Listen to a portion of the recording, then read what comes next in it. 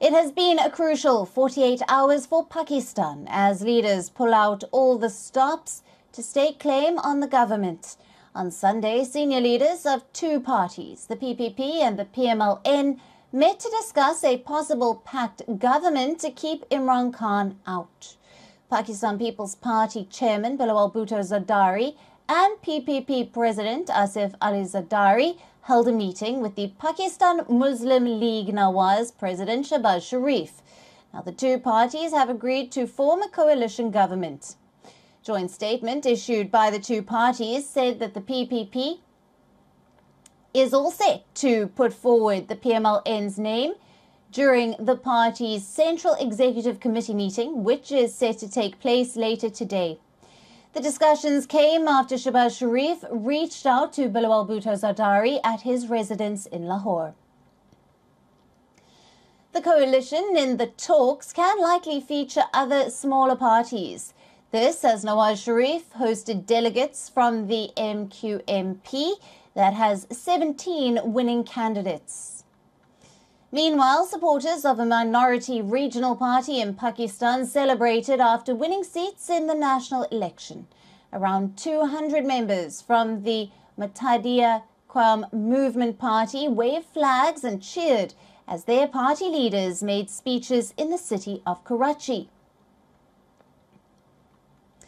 Meanwhile, there was action on the streets of Pakistan through Sunday.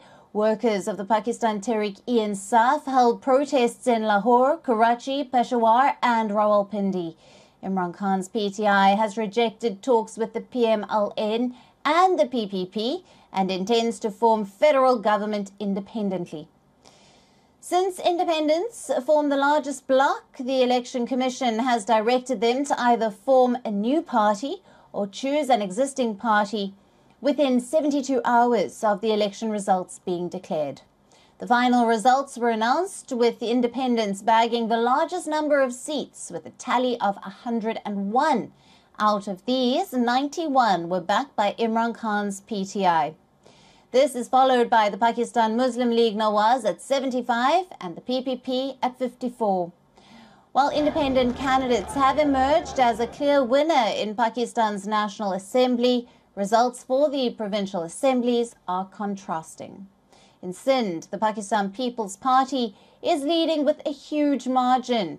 It has won 84 seats in total. Now remember, at the national level, PPP only stands third in the race, but that's not the case in Sindh. If we look at the province of Punjab, the independent candidates stand neck and neck with the PML-N party. The independents are linked to Imran Khan's party have a slight edge over the Nawaz Sharif party. Now, they are also leading the race at the national level, overtaking the PML-N rather comfortably. And their lead extends to Khyber Pakhtunkhwa as well. The independent candidates have completely swept the KPK province, winning 90 out of the 112 seats where the results have been announced.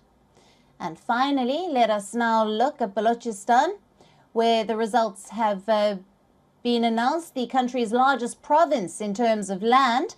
Here, unlike all the other three provinces, we are seeing a tight race.